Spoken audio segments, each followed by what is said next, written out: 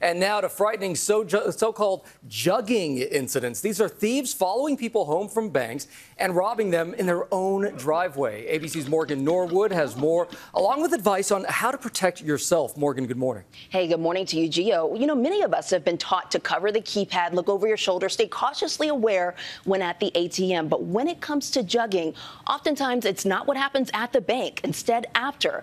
This morning, these crimes are on the rise and officials want you on alert. This morning, frightening moments caught on camera. Police in Dallas say this Texas dad was a victim of bank jugging, coming face to face with three armed men as they surrounded his car with his stepson in the passenger seat. Never, ever did I think something like this would happen. Jugging is when criminals lie in wait as unsuspecting victims withdraw cash from an ATM, follow the victims to their destinations, and in many cases, rob them at gunpoint. It's exactly what Dallas police say happened to Mark Gardner just this week.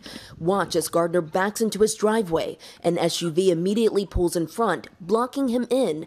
Three men with guns hop out and they try to bust through the windows. This is where they took the butt of the gun and kept pounding it. Give it up, give it up. I started banging back and it startled the guy. He went back like this. Desperate to get to safety, Mark then takes off, dragging two of the suspects who had latched onto the door handles. Police say these violent robberies are on the rise nationwide, but particularly across Texas. And take a look at this incident at a Dallas gas station from May. This woman pumping gas after coming from a nearby bank.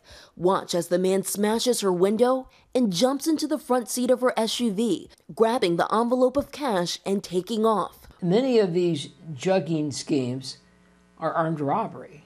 In many states, that could carry 20, 25 years if you actually harm the person. Mark Gardner says he's just grateful to escape and is sharing his story to warn others.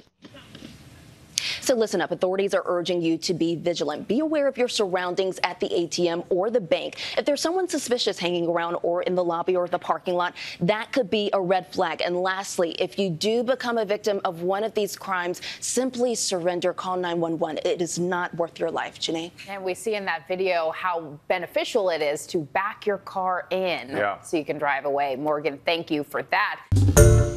Hi, everyone. George Stephanopoulos here. Thanks for checking out the ABC News YouTube channel. If you'd like to get more videos, show highlights, and watch live event coverage, click on the right over here to subscribe to our channel. And don't forget to download the ABC News app for breaking news alerts. Thanks for watching.